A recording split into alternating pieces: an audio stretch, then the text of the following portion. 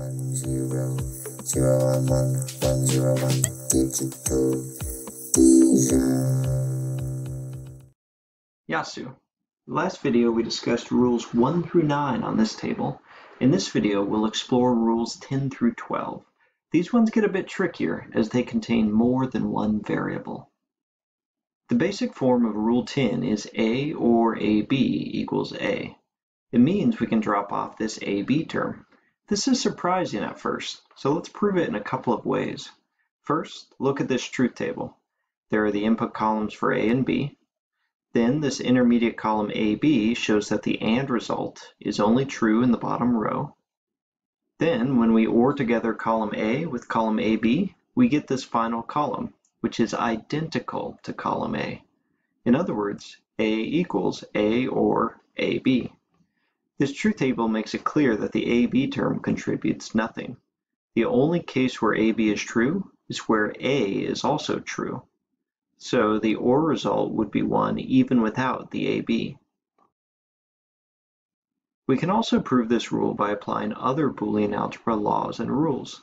Starting with A or AB, we can factor out A. Then, rule 2 tells us that 1 or B equals 1. Finally, rule 4 tells us that A and 1 equals A. Therefore, A or AB equals A. Just like we saw last video, we need to interpret this rule generally. The variables will not always be A and B. Instead, read it as a literal ORed with that same literal and anything else equals that same literal. This slide will show several examples of applying the same rule to seemingly different situations. First, a simple one. Through the commutative law, this y and x can be reorganized to x and y. Then we see that this expression has the exact same structure as the standard Rule 10 expression. Just now A is named x and B is named y. So following that pattern, we are left with just x. The next example shows us that a literal could have a prime symbol next to it. The phrasing still holds. A literal ORed with that same literal and anything else equals that same literal. Now that literal is A prime, so the result is simply A prime. In this next example, the anything else is actually two variables being ANDed together. To help us see it, I've included parentheses around RS. The rule still works here. Only the standalone literal remains, so the result here is Q. Down here, we are simply applying each of the ideas discussed already. The commutative law lets us rearrange the initial expression to now read x prime or x prime y prime z. The literal x prime appears both on its own and being ANDed with something else. So just x prime remains. Finally, one more example of Rule 10. In this one, we are considering AC prime as a unit. The unit appears both on its own and being ANDed with this B. So just that unit AC prime remains. Admittedly, I stretched the meaning of literal a bit to now consider a repeated unit, but you can verify this step with a lengthier process like first factoring out the A.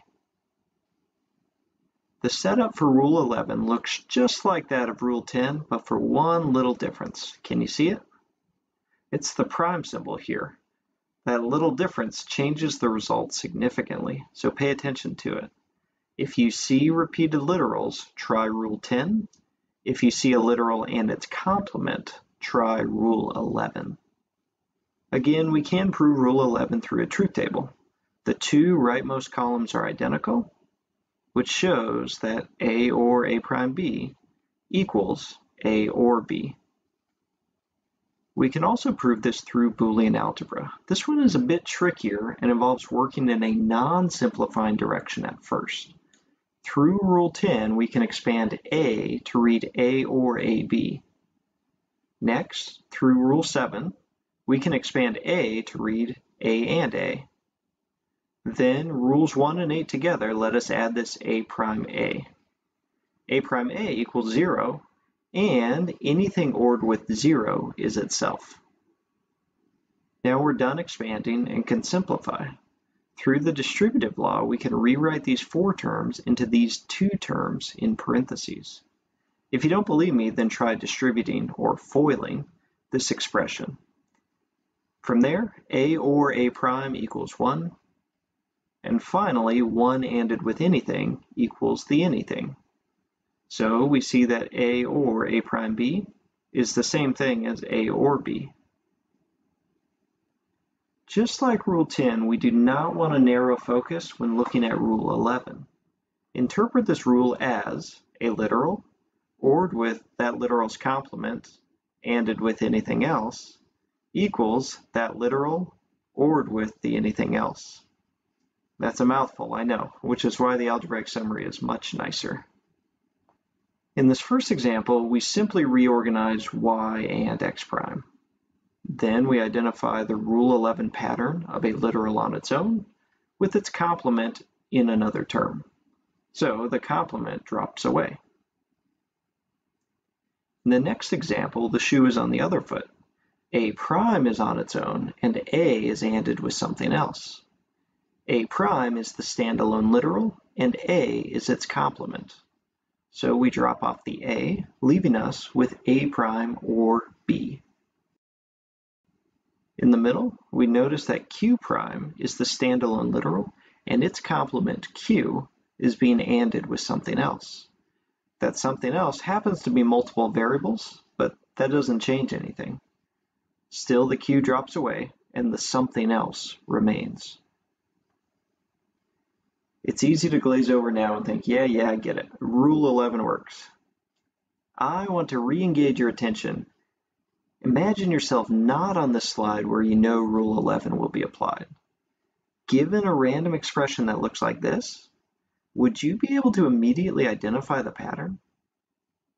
I would not be able to see it immediately. That's why I take the extra step of reorganizing this initial expression so a standalone literal is in front and any matching variables are listed first in their respective product terms. Now I'm able to see the Rule 11 pattern and simplify. And now one last example. Here we can see AC acting as a unit. In one set of parentheses, it's being complemented, in the other it is not. The standalone unit remains, while the other one drops off. We reach Rule 12. I'm sorry to see our run through the rules list come to an end. The pattern to look for here is multiple sum terms being multiplied together. If one of the literals is shared between those terms, then you can simplify as shown here. The repeated literal, in this case A, ends up on its own. The remaining literals, B, C, are ANDed together, and those two pieces are ORed together. Let's just prove this algebraically, and then you can get to practicing these rules on your follow-along worksheets. Given these two terms ANDed together, we first distribute. First, outside, inside, last, gives this expression. Next, we see A and A, which simplifies to just A. Next, we actually get to apply Rule 10 twice in a row. A or AB becomes just A. Similarly, A or AC becomes just A. There are no more shared variables, so we've reached the end of the line. The first and the last expressions prove Rule 12 to be true.